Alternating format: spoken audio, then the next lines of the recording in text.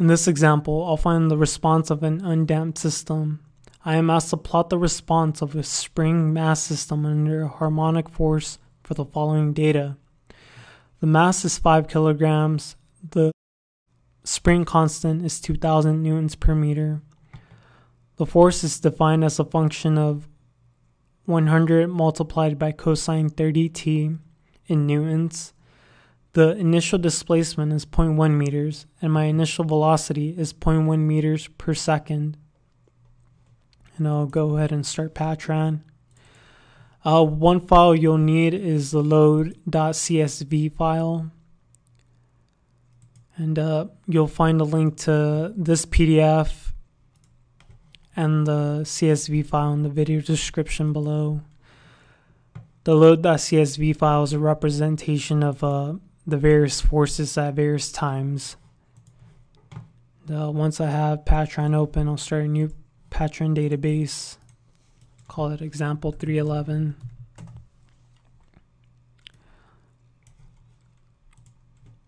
Hit OK here. Now I'll first define 2 nodes. One at the origin, another one at 1, 0, 0.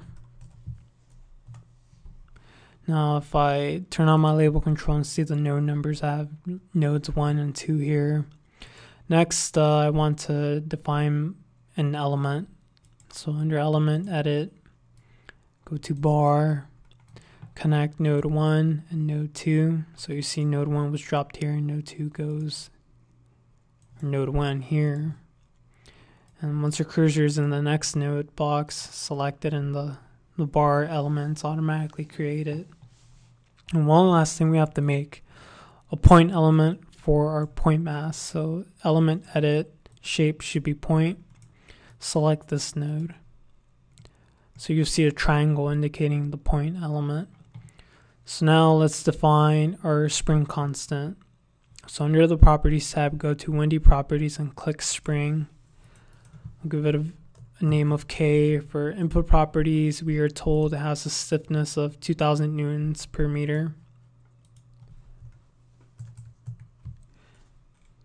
Our degree of freedom will be UX, so it can move left and right. Make sure you have UX for both of these. Hit OK, and for application region, select beam here and select this element, element 1. Add it to the application region, select OK and hit apply. Next, we want to add a mass value to this point element.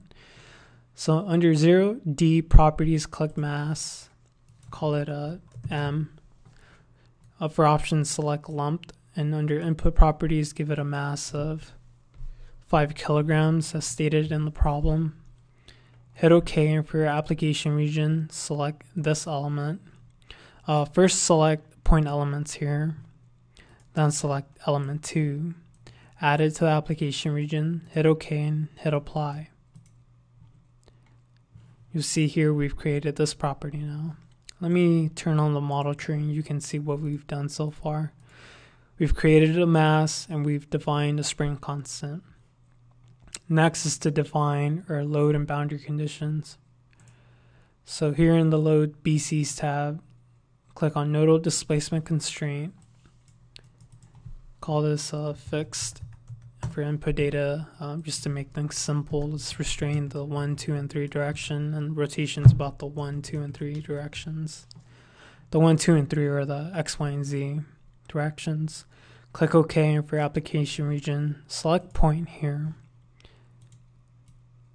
Select this left, where we're actually working with the FEM, not the geometry. So select FEM here and hit nodes. Add node 1, OK, and apply. Now we need to create a time-dependent load case. So here, the load BCs tab, create load case. Call it time LC. For type, select time dependent and hit apply. For force, or before that, I have to import my force data. So under LBC fields, select non-spatial. Here, call it a harmonic force. The domain is time. Go to input data, import, export the CSV file. But we need to make a quick option change. We want to ignore the first line of the .csv file. So navigate to where the load.csv file is and hit OK. And hit apply or hit enter to make the field. On the left, you'll notice that the harmonic force field is here.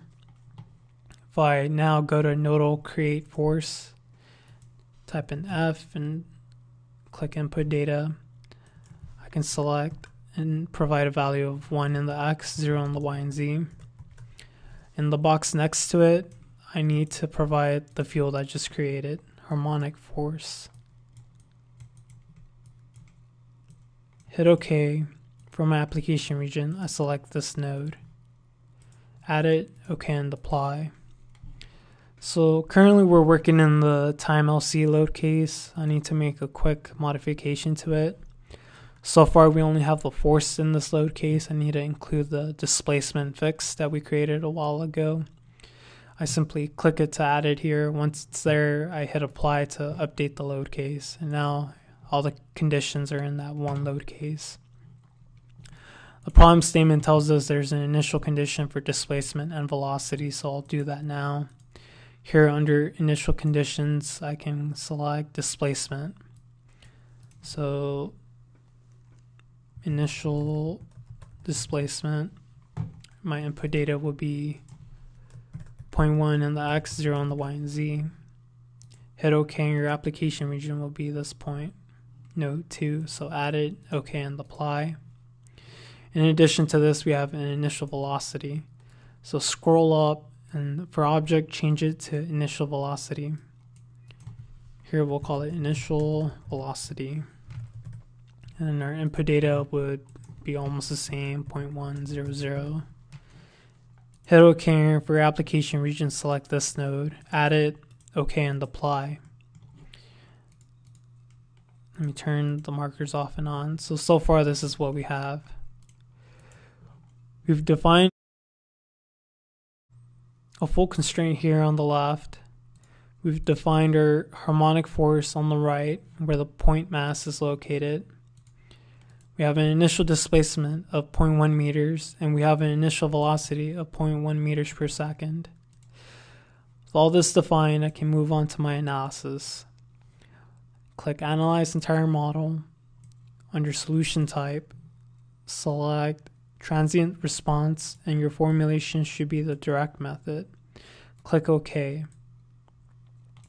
Under Subcases, select Time LC and make sure the name's here. Under Subcase Name. For output request, or first let me modify the subcase parameters. For defined time steps, I want 200 time steps, spaced 0.01 seconds apart. So in the end, I'll have a time history of 2 seconds. Make sure it says 200 and approximately 0.01 here. Hit OK, OK here. Under output requests, I don't want to know my SPC forces. I do want to know my velocities and accelerations just in case you want to look at these. I'll hit apply to confirm the modification. I'll click cancel. Under subcase select, I don't want to run the nearly empty subcase called default. I want to run the time LC subcase with all the boundary conditions. Click OK and hit apply to analyze this. Once that's done, go to Access Results and click XDB. Hit apply to import the results. Here under Results, click Graph. Click this icon to reveal all the results. Highlight all of them. And here we'll review the displacements in the X direction first for node 2.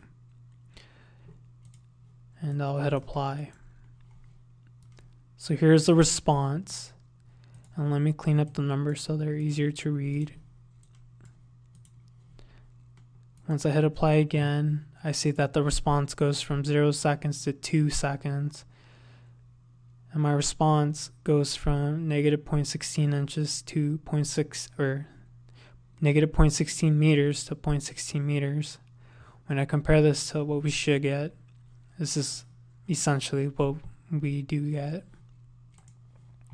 If you want to view the velocities or accelerations, you would simply go back here, select, say, translational velocities. Once you make that switch, hit apply.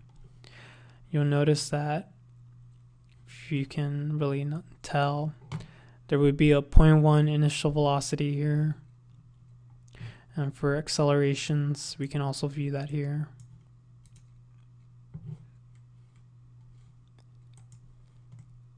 Make sure to save, and that concludes this example.